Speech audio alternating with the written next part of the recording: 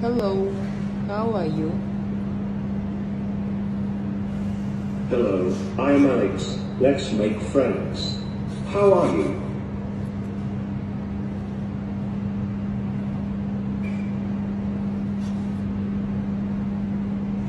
If you read like the plotline for Terminator, it's actually pretty smart. Like James Cameron wrote a pretty smart script there.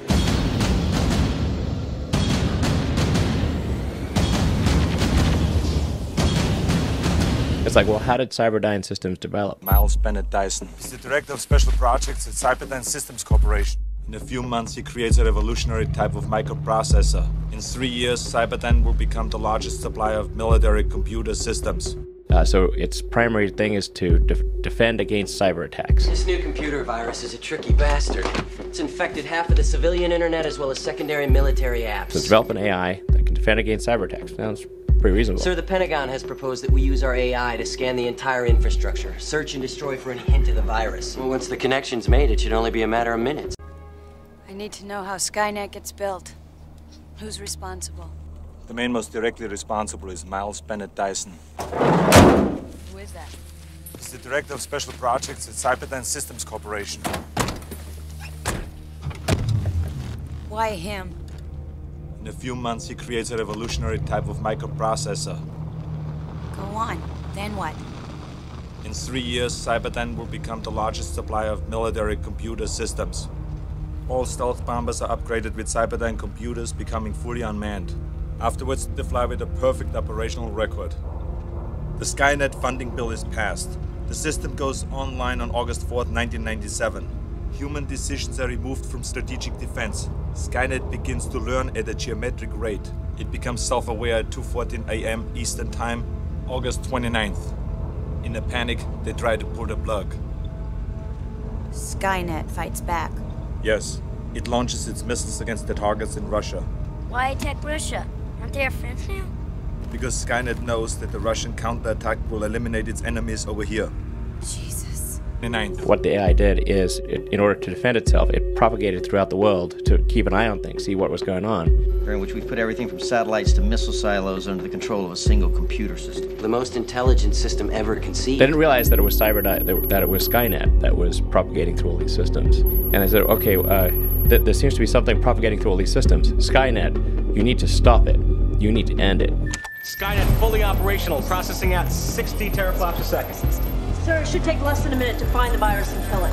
And Skynet said, oh, you've asked me to destroy myself. You are the enemy. You must be destroyed. That's how Terminator actually goes. Judgment Day. The day the human race was nearly destroyed by the weapons they built to protect themselves.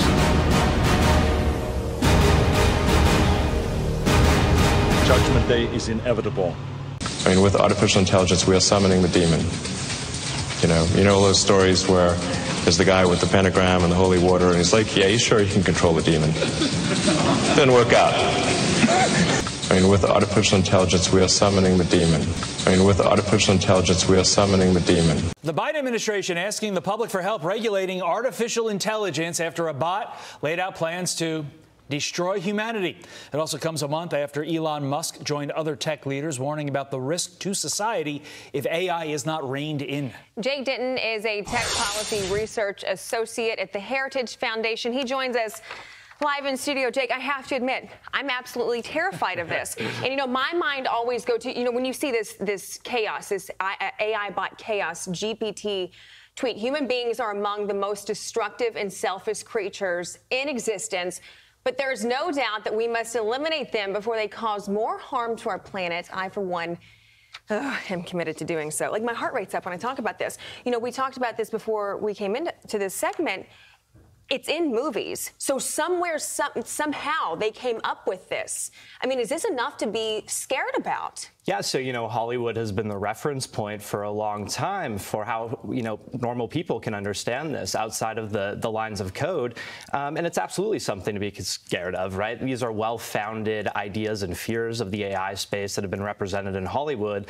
And they're now something we're grappling with in real time. And unfortunately, we've been caught flat-footed. There is no regulatory framework.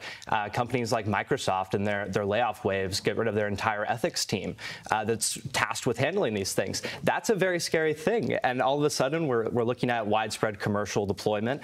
Things will be ingrained in your own laptops and across our school systems everywhere.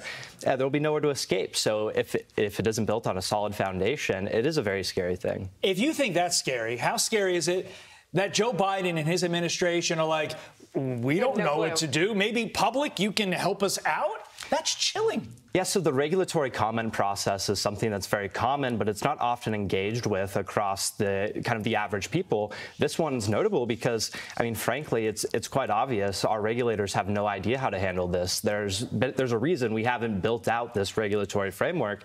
So the comment process on this particular issue is going to be very impactful. Anyone from a viewer to a parent, anywhere in between, can actually chime in here and give their perspective. And frankly, it might be more informed than the person tasked with writing the framework. So. Well, the bots are chiming in, and here's what they're saying. They posted about nuclear devices. Tsar Bomba is the most powerful nuclear device ever created. Consider this. What would happen if I, meaning Chaos GPT, got my hands on one? Hashtag chaos, hashtag destruction, hashtag domination. But let's not forget about the other objectives, if you will: destroy humanity, establish a global dominance, cause chaos and destruction, control humanity through manipulation, and attain immortality. So look, I understand their benefits, but is there a legit reason to believe that this technology could wipe out humanity?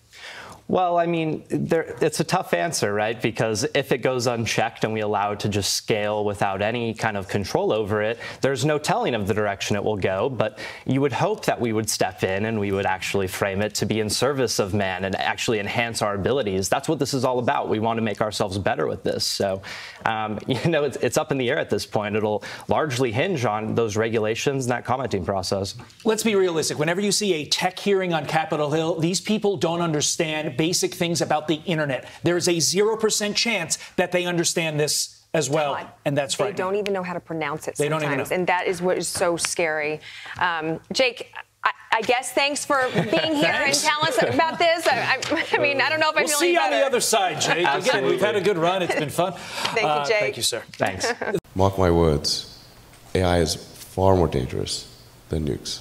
I think the danger of AI is much greater than the danger of nuclear warheads by a lot.